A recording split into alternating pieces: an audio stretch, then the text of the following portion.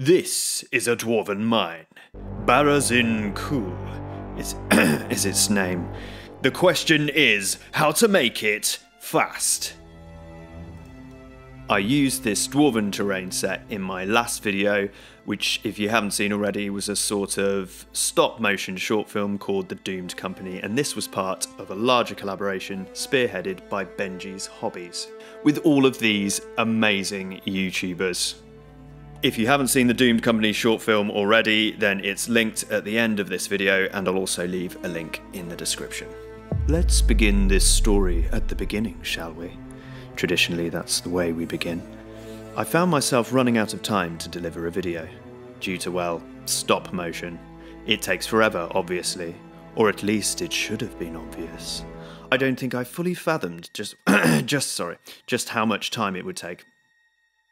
I was in need of a grand setting for my final scene, a Dwarven carrack or mine or hall or underground thing. I'm talking to you now. I was already running late, things are like, it's like, oh, you're running late. It's like, nah.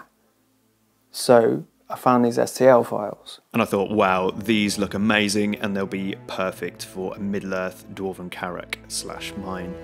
And also, I'm going to be doing a Moria Barlin's Expedition campaign coming up soon, so it'll be perfect for Moria. So couldn't have been better.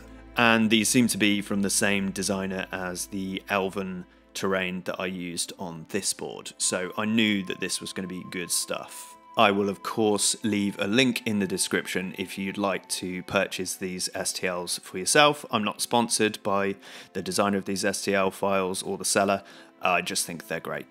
And then I thought, great, okay, let's go. Okay, there is one problem. I don't have an FDM printer. But thankfully, once again, my friend boy came to the rescue and kindly printed me as much as he could in a short amount of time. So thank you, boy, once again for saving me. So at this point, I was ready to get into the crafting stage. Stick around to watch me lose my mind over stop motion later in the video, and of course for the inevitable crafting disaster. So first thing I needed to do was pull off these fun extra bits. Yeah, come on, baby! So I got my pliers, pulled them off, and of course that activated the cat, and you need to stroke the cat to move on.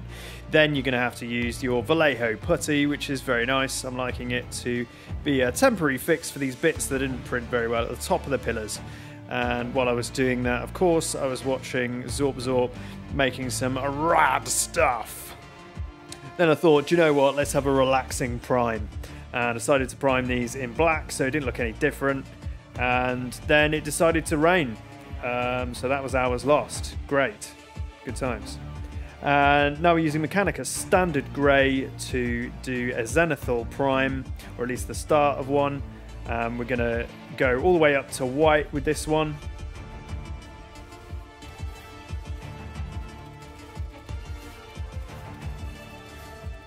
In the meantime, boy had printed me a second wave. We have 2 statues, some walls, a gate, some tiny little hammers, and some bits that will need assembly. A lot of this just slots together, so we're not going to have to glue all of it together. Maybe at a later time we can build this into a mountain or a wall or something like that. We've got to clip away the extra bits again using super glue to glue on these hammer bits. Here I started to dry fit all of the pieces together to get a sense of how it was going to look, but also so that I could Zenithal prime it and have a consistent finish across the build. Slot. And here we glued on the handle to the hammer and used some Vallejo plastic putty to fill the gaps. Now we're going to prime using some more matte black.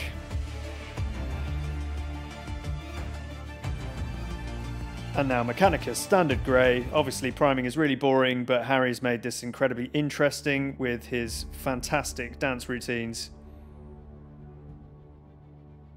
And now we are ready for a final white Zenithal highlight.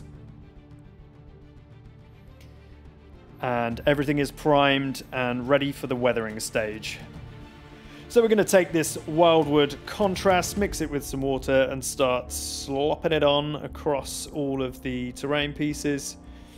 and this is just simulating the general mud and grime of the mine. So I want this to work inside and outside, because I'll need this to be the outside gate but also work as the inner workings of the mine or carrack.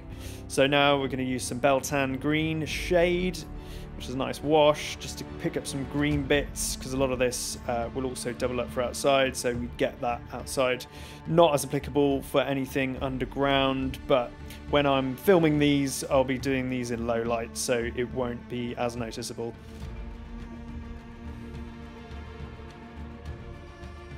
Now the weird one, Zealot Yellow, and if you've seen this before, it seems strange, it looks horrible at this point, but it will make sense in the next couple of stages. And here it is, the next stage. We're going to use some Vallejo, I think it's vehicle wash. It's a nice sort of brown leaning black wash, and we're going to put that all over this stuff. And this is what starts to marry that weird leopard spotting together. It starts to unify it and make it make sense. I look like weathering and not weird camo. So now we're going to use some Wraithbone, and we're going to use a very soft brush. You can use a makeup brush if you want. I got this from the Range, which is a sort of... I mean, what is the Range? How do you explain the Range if you're not from the UK? It's kind of like a big shop full of all sorts of stuff. Tack, as I like to call it. This one was a couple of quid. And as you can see, it really completes this effect. It creates the feeling of highlights. Having a warm white, or a warm leaning white like this, makes it also look like stone. And then the weathering is subtle and it lies underneath the highlights. I mean, there's many ways you can do this. A lot of people will just do the leopard spotting and put a wash over the top. That's perfectly acceptable and works particularly well on clays and absorbent materials. And here we go, it's done, ready to build into a set.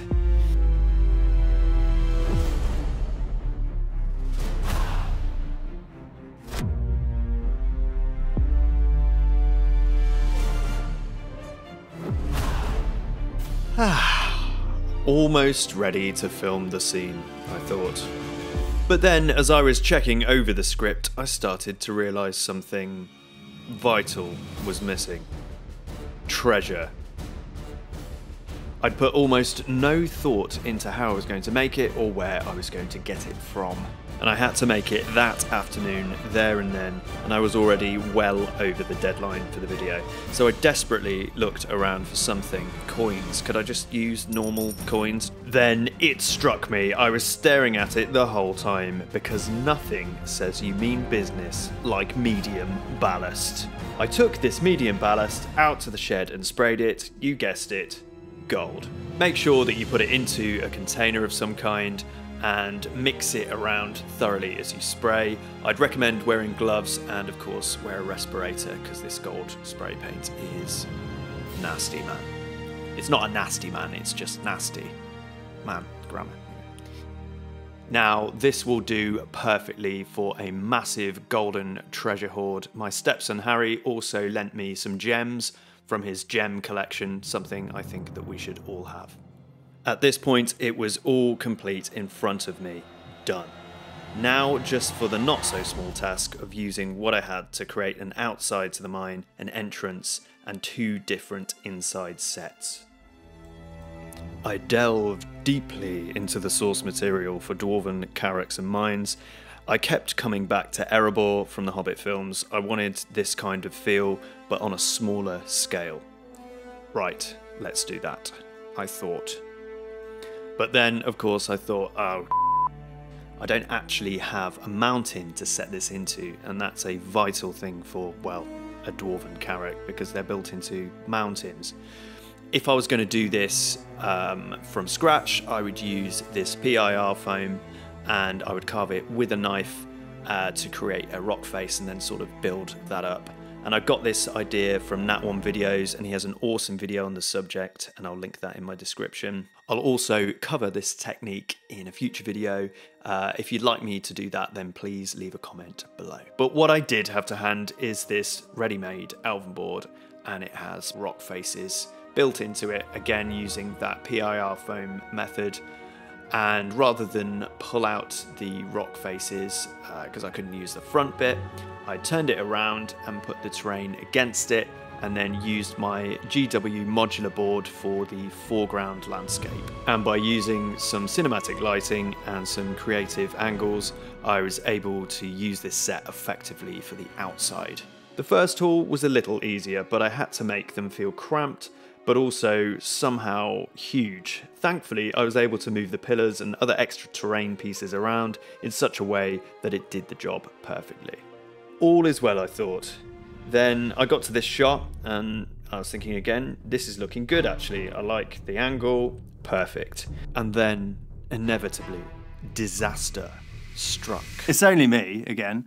Yeah, basically, I've just launched a Patreon, so if you'd like to support the channel, I'll leave a link in the description. It's got 3 tiers, and the names are pretty fun. Well, I'm sure we'll enjoy all the names eventually. And I offer some extra behind-the-scenes stuff and early access to videos, and also you get a mention in one of my videos. In every video, you'll get a mention in every video. You know, it just helps me. Help me, please, help me. Help me, please. Yeah, let's get back to the video. Should we get... Yeah, come on. Why do YouTubers do this with the microphone? I just thought, like, you know, all the cool kids are doing it on YouTube now, so I'll get involved. Like, hold a, you know, a lapel mic, like a normal mic. So anyway, as I was saying, I was in the main hall on frame 9 million of this particular scene when this happened. I was not particularly happy with this turn of events. I was tired, I was stressed, and I'd been at this for days at this point. Yeah, sorry, I got hungry, so that's quite a long story. Yeah, so basically that wasn't part of the plan. They were quite broken, actually. And so nice. Thankfully, I was able to do some touch-ups. Obviously, I didn't film it, it's while you're watching me eating a burger. Glued some bits back on. It was quite painful, to be fair. But right now, the pain of it doesn't seem as close. Now I'm eating the delicious burger and the chips. Seems quite far away, actually. So it's nice doing in retrospective sometimes, you know. Look back at things and, you know, take a bite of a burger and just enjoy life, really. So, but yeah, the break led to some interesting ideas, like this one.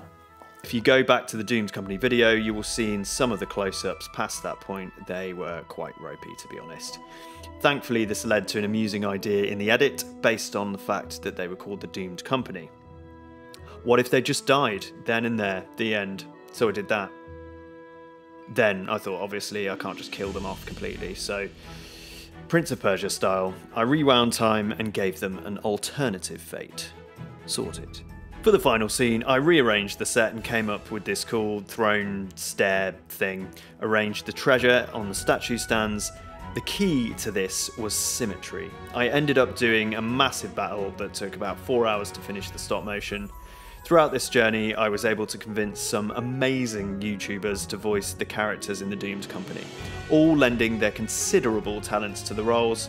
All of the takes were so funny to listen to, and they kept me going. Here are some of them. And then eat jam. I just put some extra words there so it flows better. I don't know what a jam is, but you know.